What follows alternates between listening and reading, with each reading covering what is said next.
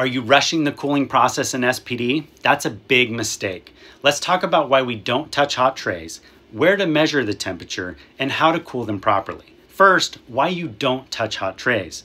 Handling trays before they're fully cool can cause moisture buildup, leading to contamination. During cooling, steam vapor continues to escape the tray, and handling them can cause that vapor to condensate into liquid, forming a strike-through. Always let them cool undisturbed. Now, how to measure temperature correctly. For wrap trays, use an infrared gun on the folds of the wrap. For containerized trays, aim the gun at the filter area, not the metal itself. Now, cooling best practices. Allow trays to cool in designated areas with proper air circulation. Never stack or cover them because it can trap heat and moisture. Unless, of course, the IFU says you can stack, then by all means do so. Proper cooling equals safe instruments. Sorry, nurses, you gotta wait. No touchy-touchy. Follow the process and protect sterility.